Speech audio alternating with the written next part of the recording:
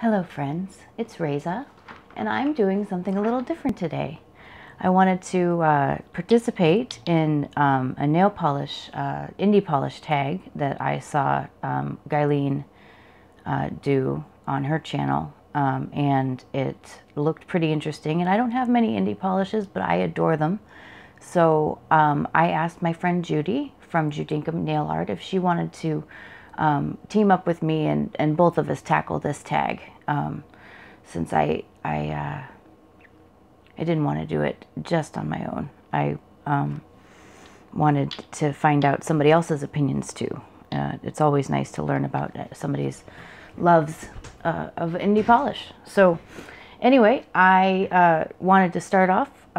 It's just a list of 9 questions, and I don't have many indie polishes. I'm going through kind of a rocky period right now without income. But I have been given some interesting and beautiful gifts. And in fact, my first indie polish was a present from my friend Barbara.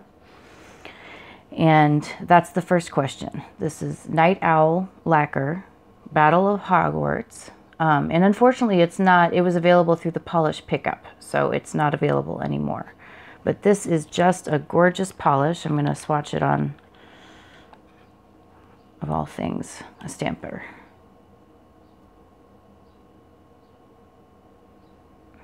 You see how beautiful that is with all those multicolored shimmers in there. Just amazing. Just amazing. So that was my first indie polish, and it set the stage for a love of these, of this category of polish. It's better than anything that mainstream has ever put out, and that's really the point of it. And I'll talk about that just in a little bit, because it's the answer to one of the questions, my opinion of indie polish. Anyway, number 2 is name an indie polish lemming that you can't get a hold of. And I don't have a specific discontinued or difficult to get polish that I don't have access to, but as I said, right now I don't really have access to new polish. So I would love to pretty much try any tonic or KB Shimmer polish. I haven't had a chance to get any of those, and I would love to try them. Everything that those 2 companies makes, those indie polish brands makes, is just beautiful. I encourage you, if you haven't seen them, to go ahead and check them out. Number 3 is an indie polish that you bought because of a YouTuber. I've mentioned BravesDiva Nails on my channel before. I adore her. She taught me about indie polish. Her brand, BravesDiva Polish, was the first indie polish brand I had ever heard of. I went and checked it out, and I saw that her creams and her duochromes are just to die for. I do have a few of her polishes, and once I'm able, I will be getting more. They water marble so well, and I can't water marble, so it's kind of lost on me. But they water marble so well. This was one of her Christmas limited editions. I want to show you this one. It's called Nutcracker Jacks. And she builds the most beautiful polishes. So here's, I don't know if there's fuzz on this thing. I don't know if you can see that. Those particles of glitter and the little blue shimmers in that white. That is so gorgeous. So gorgeous. All right. So that is BravesDiva, and my number 4 question is my favorite and my least favorite type of indie polish. So I have a pretty diverse taste. I'm not too terribly picky about polishes. I love polish. So the only thing that I really dislike is jellies. I'm not a big fan of jellies, although they do have their place. And polishes with funny shaped glitter, like hex glitter and like the little long thin confetti glitter. I can't stand those. I just don't like them. So I don't buy those. So anyway, that's what I don't like. What I do like is foils are my favorite, and holos a close second. I love creams with shimmer. Glitter polishes are great, but they're a little hard to get off, as we all know. That's when we want to peel off base coat, right? And duochromes are gorgeous, just gorgeous. So that's my favorite and least favorite. Number 5 is indie polish that fits your personality to a T. Since indie polish in general is about not settling for what's readily available and creating what you want on your own, the whole indie polish phenomenon is an inspiration to me, and it fits my personality to a T, I would say. So I really do adore the whole idea behind indie polish, and I think it's something that we can all take a little bit from. Number 6 is, what indie polish company do you wish you owned every color and collection from? Right now, I am really crazy about polish, besides BravesDiva Nails, of course. But right now, I'm really crazy about polish. And so they've got this current called Kawaii. That if you do galaxy manicures, this is like the pure perfection of what polish to use for a galaxy manicure, besides just, you know, wearing it because you love it. I loved this polish so much, and thank heaven due to a gift I was able to get it. So this is just a phenomenal polish, and while it's still available, I recommend that everybody buy it. So and BravesDiva Nails has so many colors and types. You know, she does glitter, she does duochromes, she's just so creative. I wish I had every color and collection from her too. So number 7 is, name an indie polish that physically made your jaw drop when you first saw it. The first indie polish that made my jaw drop when I saw it was KB Shimmer's Alloy Matey, which is a silver hollow, but it is just so beautiful that, and I believe it's still available. I think that's, I think, don't quote me on that, but I think. Anyway, so we've got only 2 more questions.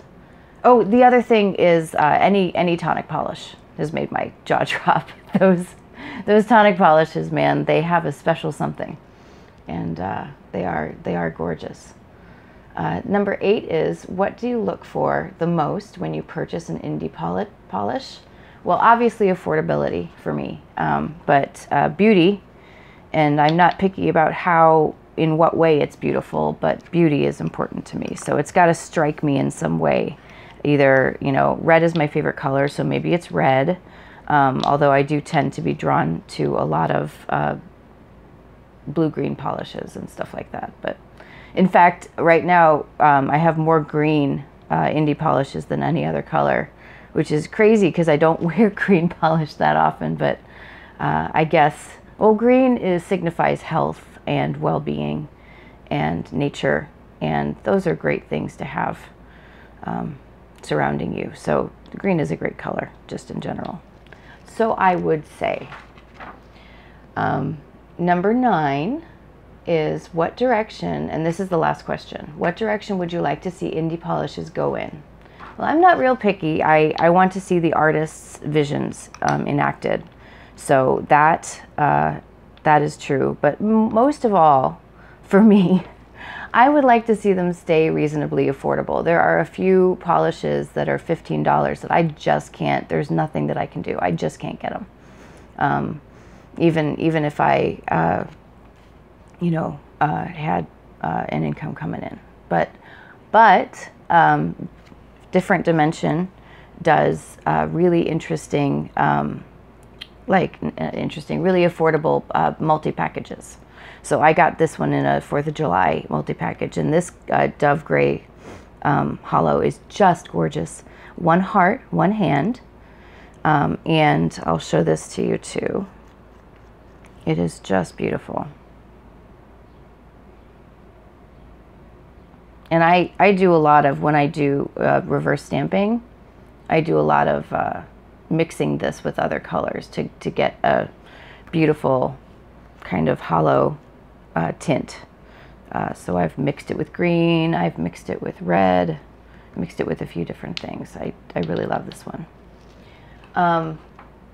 And I want to see them stay beautiful. And of course, polish has these mystery polishes that you can get. Before I go, I'm going to show you a BravesDiva polish, another one, and another polish. Here we go. These are just a few of the ones I love. All right, so my favorite color that I have of the BravesDiva is from her Golden Girls collection, and it's called I'm as Jumpy as a Virgin at a Prison Rodeo. And it is the most vampy red in the world. Isn't that gorgeous? Just love it. Just love it. So there's that one. And then my friend Erica bought me this vapid polish. It's the only vapid polish that I have. Thank you, Erica. And it's called Sleigh Bells, and it's spelled S-L-A-Y. So I'll show you. I was opening it, but I'll show you the label. Isn't that a neat label? It's so cool. Anyway, so I'll show you that polish. It is just amazing.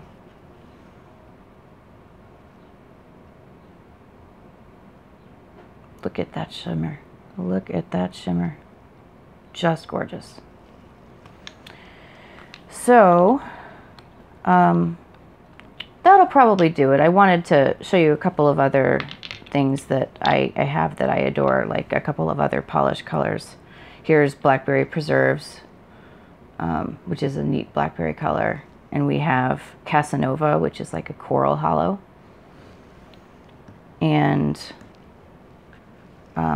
Invisibility Cloak from their Harry Potter, which is like a light lavender foil. Just gorgeous. Just gorgeous. And then I have a couple of other BravesDivas. I've got her Shady Pines and Chocolate Cheesecake. These are both from her Golden Girls collection. So thank you for joining me. And if you want to pick up the tag, the questions are included in the description box, as well as my answers, but you'd put your own, of course. And thank you for joining me today. You'll see some new videos from me pretty soon. Sorry I've been slow about that, but this week I plan to get on it. And I'll catch you later. So like the video, subscribe if you liked it, please. It really helps me out. And I will see you soon. Catch me on Instagram for daily Manny inspiration. Bye-bye.